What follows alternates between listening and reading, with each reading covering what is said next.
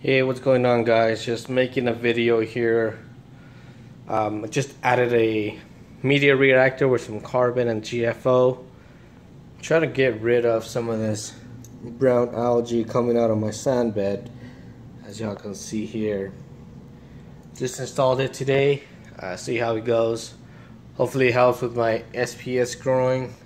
Been slowing kind of slow, so I'm hoping with the phosphates coming out. The phosphates coming out that they grow a little faster.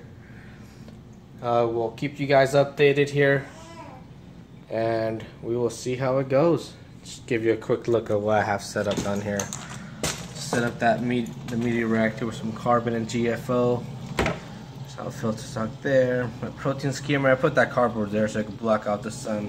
As you can see, there's been some algae on there, so got that working, and we will see how this goes. I will keep you guys updated, and hopefully this works well. Thank you guys for watching. Bye.